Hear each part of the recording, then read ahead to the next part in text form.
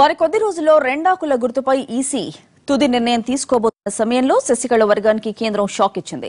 చెన్నైలో జయ TV ఆఫీస్పై IT దాడులు చేసింది. 10 మంది అధికారుల బృందం ఉదయం 6 గంటలకే ఆఫీసులోకి ప్రవేశించారు.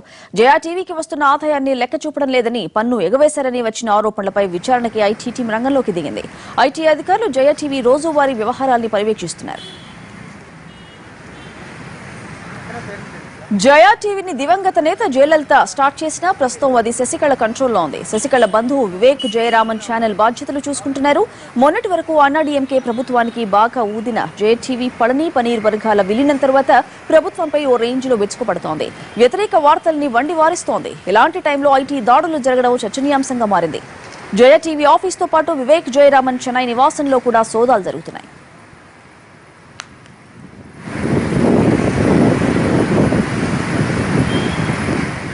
జయ టీవీ ఆఫీస్ పై ఐటీ దాడుల్లో రాజకీయ కోణం ఉందనే వాదన వినిపిస్తోంది. ఇప్పటికే పళని పనీర్ వర్గాల్ని తన గుప్పిట్లో పెట్టుకున్న కేంద్రం లేటెస్ట్ ఎపిసోడ్ తో శశికళ వర్గాన్ని టార్గెట్ చేసింది.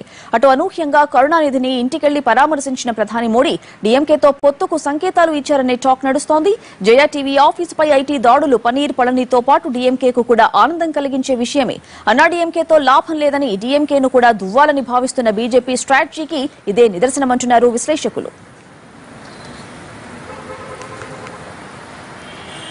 తమిళనాడులో ఐటీ సోదాలకు సంబంధించి అప్డేట్స్ మా కరెస్పాండెంట్ కార్తీక్ అందిస్తారు. కార్తీక్, చెన్నైలో ఎక్కడెక్కడ ఐటీ సోదాలు జరుగుతున్నాయి?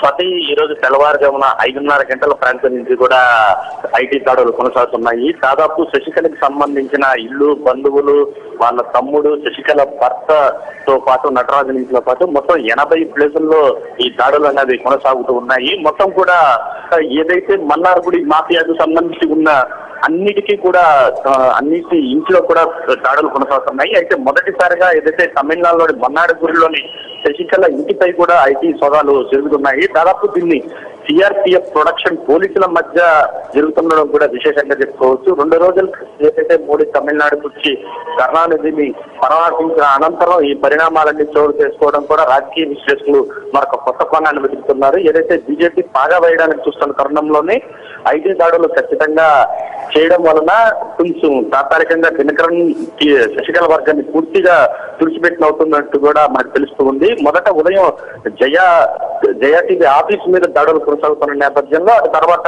జార్జ్ సినిమా థియేటర్ మీద దాడులు కొనసాగించారు. అయితే కొద్దిసేపటి క్రితమే మనకు అందుతున్న సమాచారం టీటీవీ దినకరన్ ఇంట్లో కూడా ఐటీ సోదాలు మొదలయ్యాయని చెప్పుకోవచ్చు. దాదాపు అంటే టోటల్ గా ఏదైతే ఆపరేషన్ శశికళ అనే దాన్ని పూర్తి స్థాయిలో అధికారులు అమలు చేస్తున్నారని చెప్పుకోవచ్చు. ఇప్పటికే వందలాది మంది అధికారులు ఒక్కసారిగా తెల్లవారుజామున 5:30 నుంచి కూడా సోదాలు నిర్వహిస్తున్నారు. ఇప్పటికే ఏదైతే మనీ లాండరింగ్ కు సంబంధించిన కీలకమైన డాక్యుమెంట్లను స్వాధీనం చేసుకోవడానికి ఈ ఐటీ దాడులు కొనసాగుతున్నట్టుగా కూడా తెలుస్తుంది. ఎందుకంటే ఇప్పటికే మనీ లాండరింగ్ కింద శశికళ మీద దినకరన్ మీద కేసులు ఉన్నాయి. ఈ నేపథ్యంలోనే ఆ డబ్బును ఇందులో మళ్లించారన్న ఆరోపణల నేపథ్యంలోనే ఐటీ దాడులు కొనసాగిస్తున్నామంటూ కూడా ఐటీ అధికారులు తెలిపారు. అయితే ఇప్పుడే మొదలైన కారణంగా మరొక 2-3 గంటల్లో పూర్తి స్థాయిలో సమాచారం అందే అవకాశం ఉంటుంది. స్వాతి, అంటే కార్తీక్, అంటే ఈ ఎపిసోడ్ మొత్తం చూసే శశికళని దినకరన్ ని టార్గెట్ చేసినట్టు అనుకోవచ్చు. అసలు వాళ్ళు ఏమంటున్నారు? ఆ వర్గం ఏమంటోంది? ఖచ్చితంగా వాళ్ళ వర్గం మొదటి నుంచి చెప్తుంది. అయితే ఈ రోజు ఉదయం నుంచి చాలా విమర్శలు కూడా ఘాటుగా చెప్తున్నారు. ఏదైతే జయా టీవీ ఆఫీస్ లో జరుగుతున్న ఐటీ దాడుల్లో ఏకంగా జయా టీవీనే నేరుగా డైరెక్ట్ గానే చెప్పేసింది. ఖచ్చితంగా మా మీద ఇది కక్ష సాధింపు చర్యగా చేస్తున్నారని చెప్పి వాళ్ళు బ్రేకింగ్ కూడా నడిపించిన పరిస్థితి చూస్తే మనం అర్థం చేసుకోవచ్చు వాళ్ళు ఎంతటి స్థాయిలో వాళ్ళ ఆరోపణలు గుర్తిస్తున్నారనేది. అయితే ఇది కేవలం ఐటీ దాడులు కాకుండా శశికళ అండ్ టీటీవీ దినకరన్ అని చెప్పుకోవచ్చు. మనీ క్లీనింగ్ కాకుండా శశికళ క్లీనింగ్ అని సెటైర్లు కూడా ఇప్పుడు సామాజిక మాధ్యాల్లో వెలువెత్తుకున్నాయంటే పూర్తి స్థాయిలో అందరికీ అర్థమైంది. అయితే ఎప్పుడు చేస్తారన్నది మాత్రం తెలియకుండా నేపథ్యంలో ఒక్కసారిగా ఐటీ దాడులు ఉదయం తెల్లవారుజాము 5:30 నుంచి కూడా కొనసాగుతూనే ఉన్నాయి. దీనికి తోడు పోలీసులు మద్దతుతో సిఆర్పిఎఫ్ ప్రొడక్షన్ మధ్యలో జరుగుతుండడం కూడా గమనార్థం. ఎందుకంటే ఇప్పటికే మన్నార్గుడి లాంటి ప్రాంతంలో మామూలుగా వెళ్లాలంటేనే అధికారులు భయపడుతూ ఉంటారు. అటువంటి ప్రదేశాల్లో కూడా సిఆర్పిఎఫ్ ప్రొడక్షన్ ఫోర్స్ మధ్యలో అధికారులు వెళ్లి నేరుగా తనిఖీలు సోదాలు నిర్వహించారంటే ఇది కక్ష సాధింపు చర్యల్లో భాగంగానే ఇవన్నీ జరిగింది. కేవలం ఏదైతే 2 రోజుల క్రితం మోడీ వచ్చారో దాదాపు ఒక 15 నిమిషాలతో పాటు డిఎంకే అధినేత స్టాలిన్ తో ప్రత్యేకంగా భేటీ అయ్యారు. ఈ భేటీలోనే ఇలాంటి ఘటనలో ఇలాంటి సంఘటనలు ఏమైనా చేయడానికి ఆస్కారం ఉందని వాళ్ళు అప్పుడే ఊహించారు. అయితే అనుకున్న విధంగానే 2 రోజుల తర్వాత ఈ రోజు ఉదయం నుంచి ఐటీ సోదాలు కొనసాగుతున్నాయి. దీంతో టీటీవీ దినకరన్ వర్గం ఎటువంటి స్టెప్ తీసుకోబోతుందన్నది కూడా చాలా ఆశ్చర్యకరంగా ఉంది. ఎందుకంటే బెంగళూరు జైల్లో ఉన్న పరపరాజ్ జైల్లో ఉన్న శశికళకు సమీప ఎమ్మెల్యే ఉన్న హౌసూరు ఎమ్మెల్యే ఇంటిపై కూడా సోదాలు జరుగుతున్నట్టు కూడా మనకు సమాచారం అందుతుంది.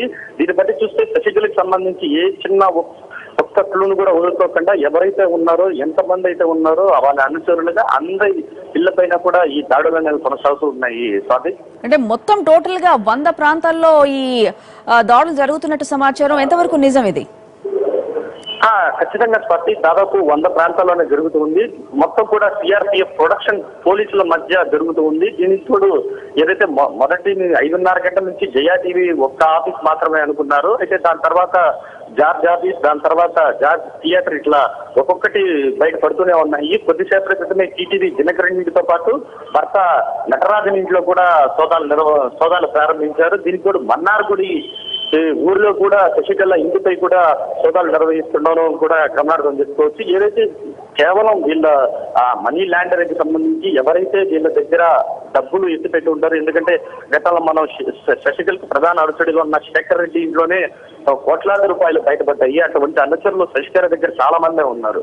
ఈ నేపథ్యంలో శశికళకు సంబంధించి ఫైనాన్షియల్ గా పూర్తి స్థాయిలో వాటన్నిటిని స్వాధీనం చేసుకుని జయా టీవీని కూడా స్వాధీనం చేసుకోవాలన్నదే పళనిస్వామి వర్గం యొక్క ఏకైక నిర్ణయంగా చెప్పుకోవచ్చు. ఆ నిర్ణయంలో భాగంగానే దానికి తోడు స్టాలిన్ కూడా జరగవడంతోనే పూర్తి స్థాయిలో భూస్థాపితం చేయాలి, తమిళనాడులో శశికళ నటరాజన్ ఎవరు ఉండకూడదు అన్న వాదన నేపథ్యంలోనే ఇవన్నీ కూడా జరిగినట్టుగా కూడా మనకు తెలుస్తుంది. Right Karthik, thank you.